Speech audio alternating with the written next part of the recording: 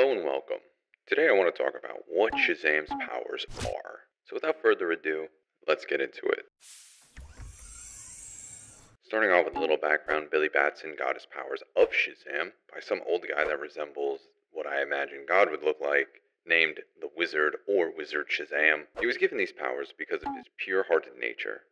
Somewhat pure-hearted nature. Basically, the Wizard waited too long to pick a champion because he didn't want to make the same mistakes as he did with Adam, so he waited till the last minute, which left him with one option, which was Billy. The powers of Shazam is a collection of individual powers stemming from Greek gods and heroes. Now going into further detail, we'll start with the first letter, which is S. S stands for the Wisdom of Solomon. This allows Shazam to access a vast array of knowledge from math to war tactics to being multilingual. It also gives him an eidetic memory, along with clairvoyance, allowing him to make the quote-unquote right decisions. H stands for the strength of Hercules. This makes Shazam extremely strong, stronger than Superman in my opinion. To add some perspective, he can lift tanks, battleships, and even skyscrapers with relative ease. A stands for the stamina of Atlas. This makes Shazam self-sustaining. He doesn't need food, water, air, or sleep while in this form. He also can take a ton of physical strain without tiring.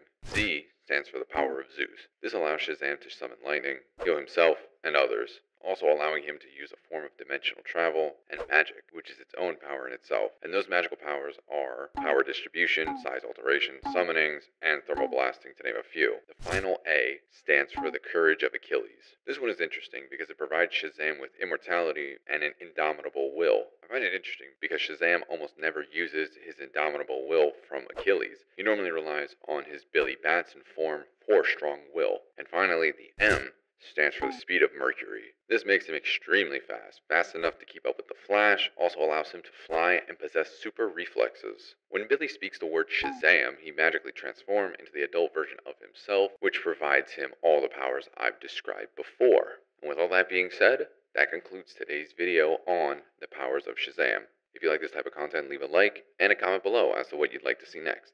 I'll see you next time.